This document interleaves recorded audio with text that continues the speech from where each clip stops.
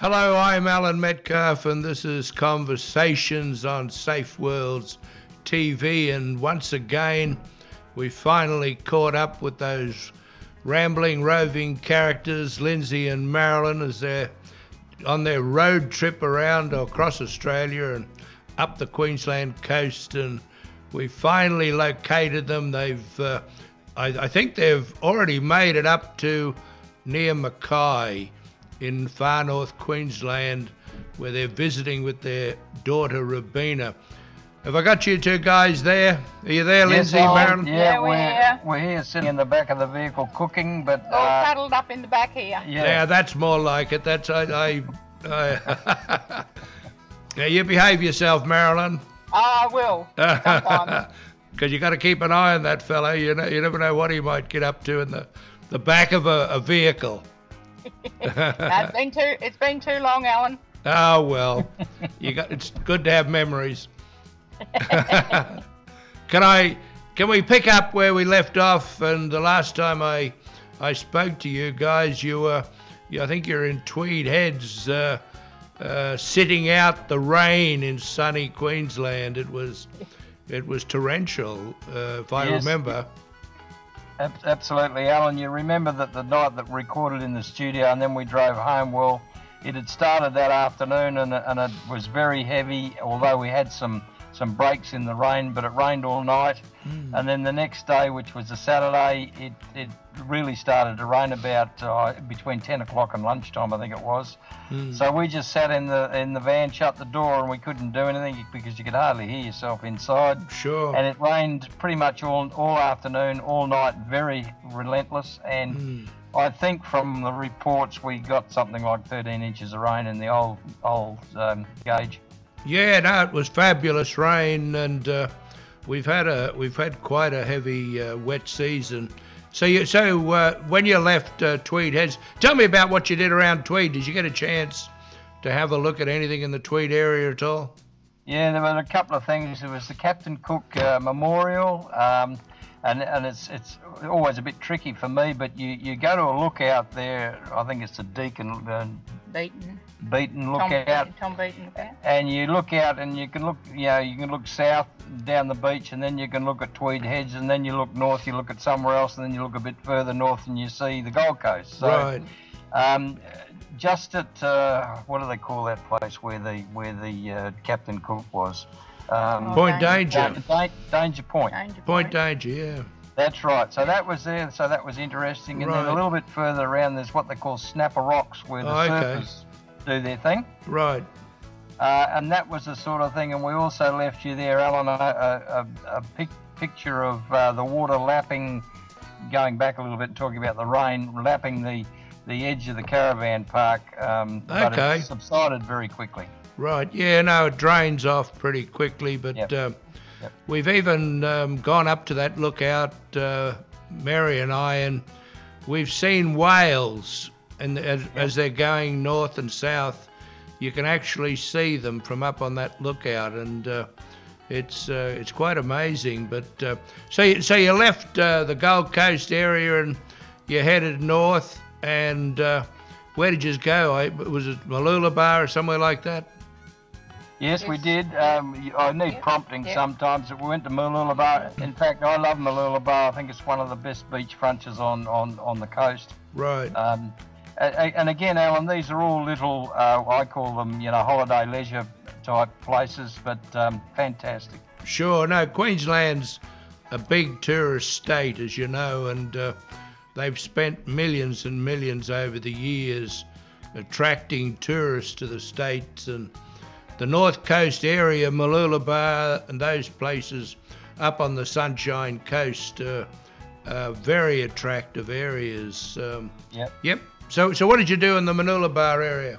Well, not necessarily in order, Alan.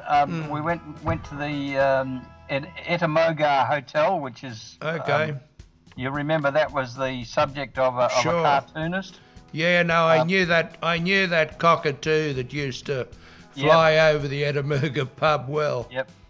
But it's just a fascinating place to go. We had lunch and a beer. interesting there. And you've got a couple of photos, one of the pub and also the bar. Sure. Very nice looking young lady behind the bar who served us. They're not allowed to call it that anymore because they've a big family argument. They sold it off after goodness. the original owner died, and they sold it to a big concern, and they are now refusing to let them use that name. So oh well, it's yeah, no, but if you drive past, you can't help but see this funny-looking pub that's leaning over, and nearly you're wondering if it's not falling over. But no, it's so.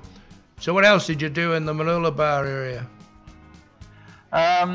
We went to a boat club, but that was at Harvey Bay for lunch. Oh, okay. A boat club meaning that they have these clubs, as you well know. Sure. This one was referred, we went with friends because we stayed there with them, which was very good.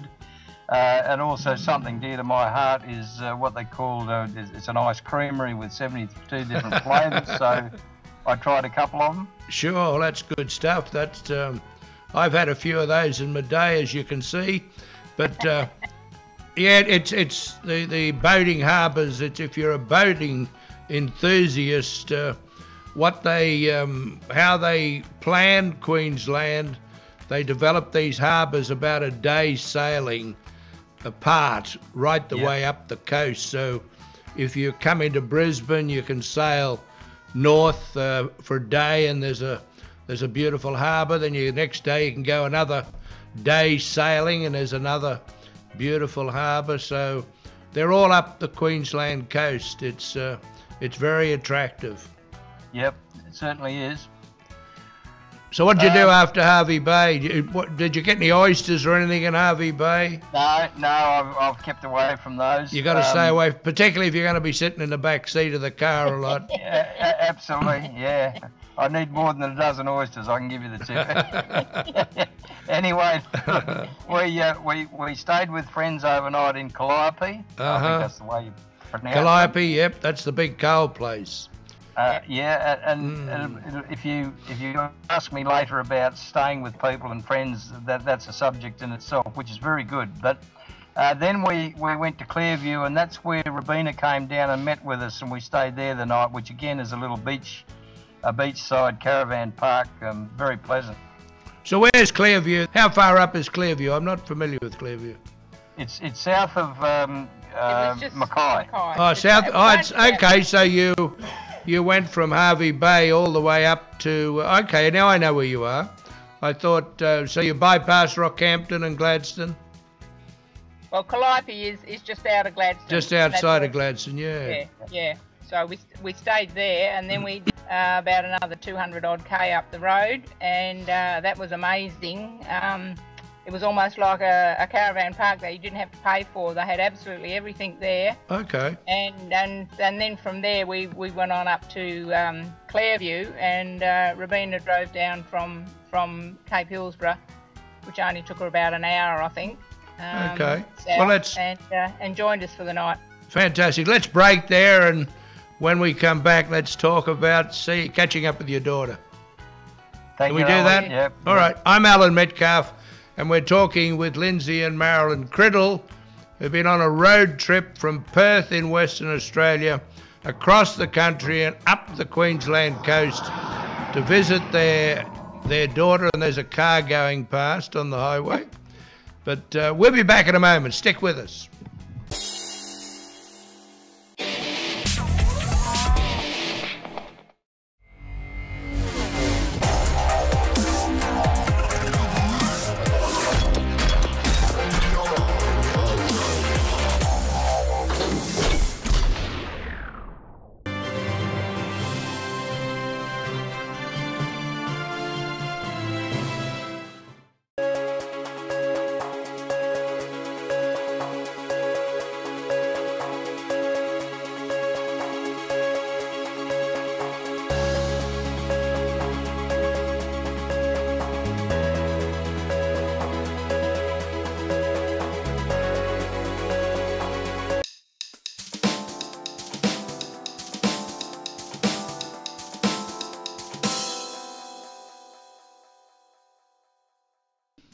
Hello, I'm Alan Metcalfe. We're back again talking with the lovebirds in the back seat of their car.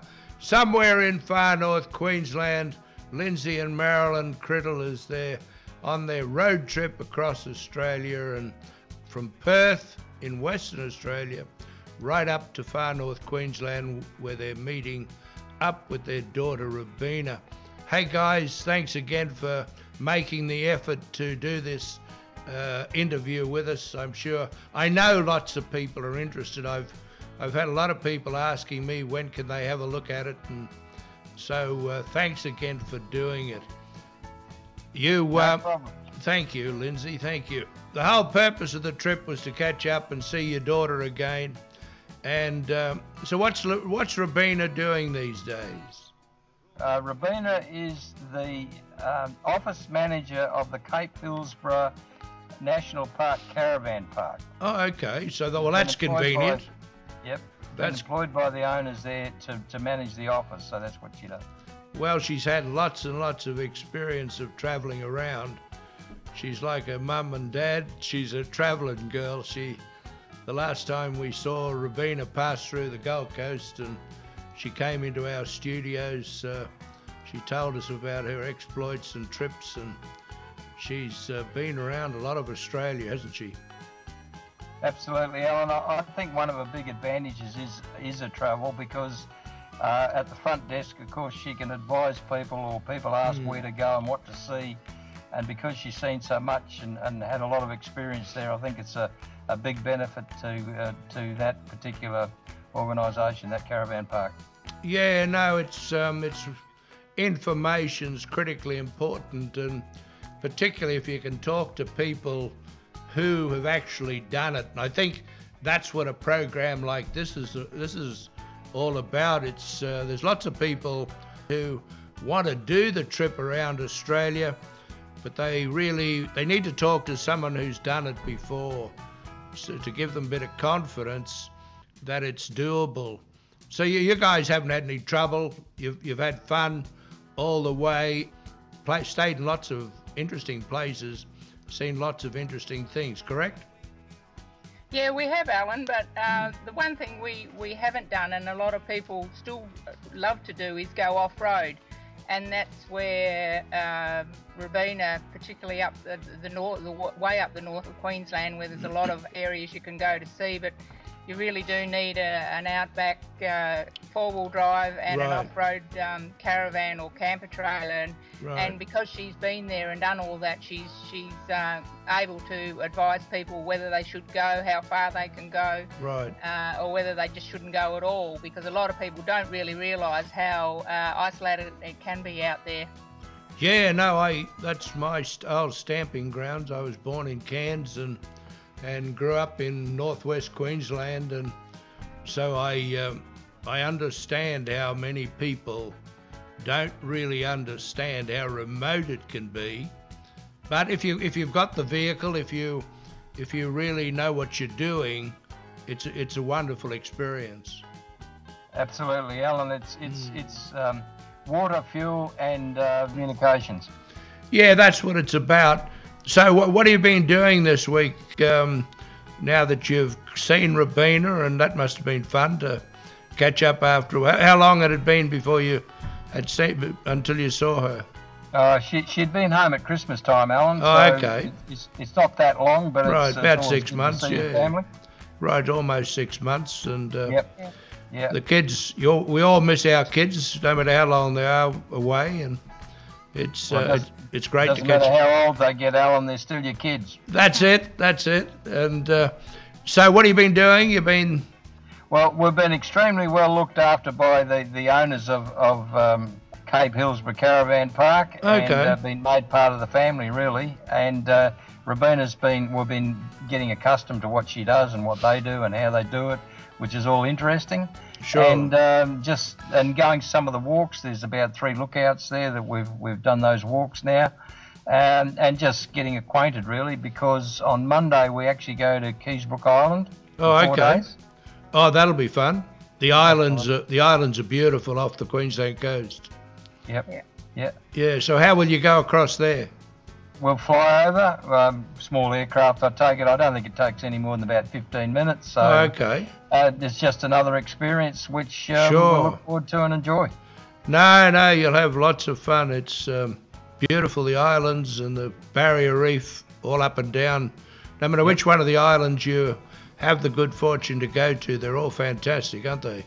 Yeah, there's no doubt about that. And I know Robina's been to quite a few of them, and she's had a great time wherever she's been. Right. Off the Queensland coast, yeah.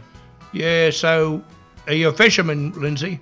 Well, I used to do a lot of fishing when I was a young man, but I certainly haven't done anything since, Alan. But I'm always interested in what people are catching or not catching or whatever. So wherever we go and there's people fishing, I'm always interested to know what they're doing. Yeah, no, there's a lot of great fishing and great seafood and up the Queensland coast, and it's you go to those islands, and sometimes lots of those islands have fishing boats that you can hire, or they go out on excursions, and a lot of them have whale watching excursions. When the whales are coming up and going back, you can go out and watch them and get incredibly close to them lots of times. And so what's after the island? What's your plans for the next few weeks?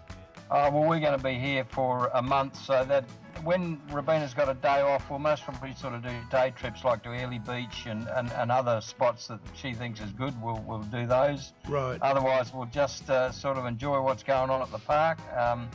It doesn't matter what it is much. We also enjoy cooking barbecues and all that sort of stuff. Yeah. And most people do, or at least like eating what we've cooked on it. So it'll just be the standard look around and that, Alan. But it's all good. Yeah, no, it's where you are there, of course, just a little bit north or in that area. Mackay, and Mackay's the great coal port, the export port for the vast coal reserves of the Bowen Basin, and so that town has become a big city today. Have you been into Mackay? Oh yeah, well we've been previously when we were over here, and we went in on the way up and did some shopping and stuff like that. But that's one of the things I'll look forward to, is to go and have a good look at Mackay. There's a few little jobs I've got to do on the van, but you're not serious. They're only maintenance stuff. So I've got an aerial missing because I backed into a tree and things like that, which I happen to do from time to time. Well, and that's great cattle country. I don't know whether you noticed as you were coming north, round past Rockhampton and Marlborough and up through that country, wonderful cattle country. There's some beautiful... Alan, I love the cattle country, whether it's here or anywhere across Australia. And yeah, it's very pretty here because of the big hills and mountains and so on. So the scenery is fantastic. And when you see the cattle grazing there, it's terrific. Yeah, some of the first Santa Gertrudis cattle came into that area. And anyway, look, thank you. Can you hold with us for a moment? We're up against a break, and when we come back, I want to talk to you about staying with people. No problem. All right? Okay. Thank you. Thanks. I'm Alan Metcalfe, and this is Conversations, and we're talking with Lindsay and Marilyn Criddle about their road trip across Australia. We're going to be back in a moment. Please hold.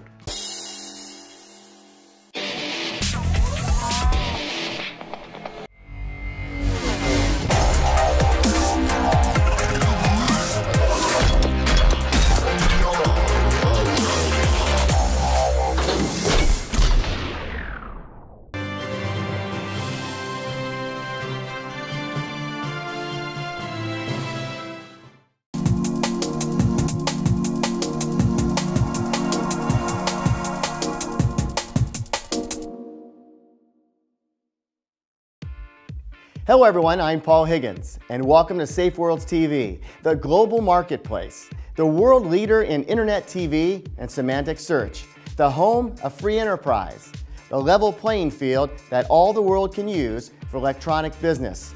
With SafeWorlds TV, every business in every country of the world can now be involved in the world economy.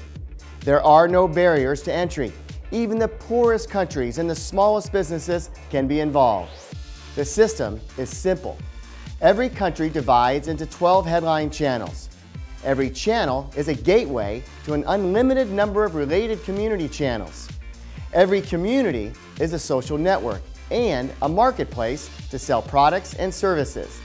There is no limit to the number of businesses that can be connected into a marketplace. There is no limit to the number of products you can sell. All our channels and marketplaces are designed to keep you entertained and to help you do internet business at a cost that everyone can afford. The amazing semantic technology that underpins SafeWorlds TV allows us to deliver this amazing system to the world. It allows us to accommodate millions of TV channels and marketplaces and to link them together into the global marketplace. The vast global marketplace that we are building is the final piece of the electronic global village. This is the ultimate achievement of the internet. What you see here now is only the tip of the iceberg of semantic services that are coming. Come now and see what we've already got. Choose any country of the world, then select the headline channel that you want to explore. Just point and click and follow the logical tree structure. We think you'll be amazed at what we already have in SafeWorlds TV. When you're ready, click on the button at the bottom of the screen and register to become a user. You can start immediately to create your very own internet TV channel. Enjoy the experience. I'm Paul Higgins for SafeWorlds TV.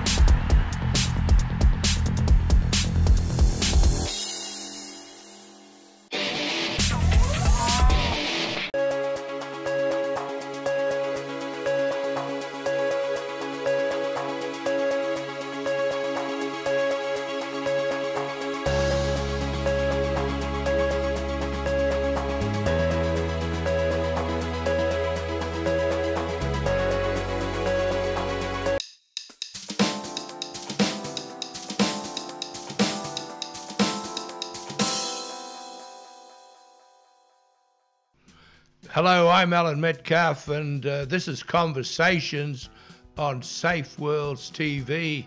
And in this conversation, I'm talking with Lindsay and Marilyn Criddle, who are on a road trip across Australia in their little van and their car. And they're up at this point in time, they're up in far north Queensland visiting with their daughter, Rabina. And Lindsay, before the break, we indicated we wanted to talk to you about staying with people, because you've said to me off camera that you've been really impressed with the hospitality of those people you've stayed with. Yeah, absolutely, Alan. I've got to go back a bit. We're on our third trip now with this van, and we've been up the west coast of Western Australia to Darwin. We've come across, the first trip we did was 3 years ago now, I think, that we come across 2 years, we come across the Nullarbor, up through Central Australia, across to Townsville, back down through to basically Adelaide and back home again. And in those two trips, we'd met people along the way from New South Wales and up the coast here. But it's interesting now that we've come to New South Wales and come up the coast, we've been able to visit those people. And the interesting thing about it is that you start to meet and stayed with them, and you meet their families, and then you realise what people do. They tell you what they did in their life, and then you start to see the skills of people, and that fascinates me, because you just don't realise how many skills and what different skills.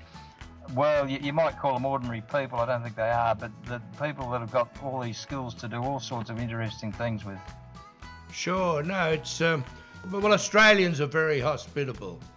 Yeah, absolutely. And you know, the world over the years has probably got a little bit more unfriendly than it used to be, but still people everywhere make you welcome. I know as I travel, I often go to America, and Americans love to come to Australia because it's so hospitable to them. Yeah, it's something special to be able to go into people's homes, isn't it?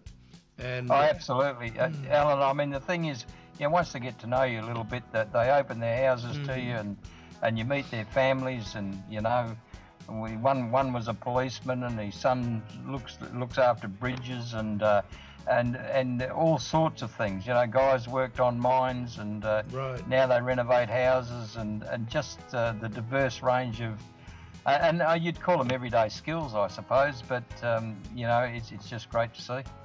So you've stayed where you're staying now. You're staying in the caravan. Yes. But prior to that, you were staying with some folks down. Where was that last time? Wollongong, we stayed in the van at a person's house. Oh, okay. At people's houses. But again, they welcome you into the house. We have meals there and share it with their family and so on. So that's terrific. And then another one up in Harvey Bay, or another couple up in Harvey Bay, we actually stayed in their house. Okay. And they wouldn't have it any other way. And we hear of their family and share everything they do, and it's terrific. Sure. I don't know how I'd get on, because I get a bad habit of raiding the fridge at late hours. Well, we're pretty good at that too, Alan. But you're good at that? We did a pretty good job of that too, Alan, don't you worry. There's nothing more exciting than going through somebody else's refrigerator. trying to find where the milk is, or where do they hide this, or the sugar. If you want a cup of tea or something, yeah. But also, people, what they cook, and sure. They're very good chefs out there, I can tell you. Yeah, no, it's there's a lot of good Aussie cooks, and it's more than just shrimps on the barbie, isn't it? Oh, absolutely. There's plenty of skill out there, and they know which bottle of wine to open too. Yeah, well, Australians have become very astute with wines over the years, because Australia today is one of the great wine producing countries of the world. Yeah, we've done a wonderful job of it, or not we, they. Sure. Meeting our producers and winemakers and so on. Yeah, fantastic. Yeah, no, it's only a relatively new industry. It's it's not hundreds of years old, but they produce some of the most fantastic wines in the world today, Australian wines. I think people everywhere look for them now, and they're accepted. Well, the other thing, Alan, is they're all over the country one way and another, where they can be grown, and there's some wonderful wines made. And the other thing is, I think Australians are very good at the use of technology. Yeah, no, we adapt, and because when you're in a country like this, you've got to be self-reliant, and unlike Australia's very competitive. What a lot of people don't realise is the competitiveness of Australia, because most people are well educated. Being a very small country, we can afford to lavish education and so on, and lots of people have taken advantage of that. And even the remotest areas of the country, you come across people who are pretty smart guys. No, absolutely. There's some. I know on my channel, for argument's sake, there's a family that own a big station up in the territory, and the work that they've done there on with water and with the use of water and extending the availability of feed for cattle, and the increase in the numbers of cattle is just fantastic. So I agree, individual, small business, and we have to back them in.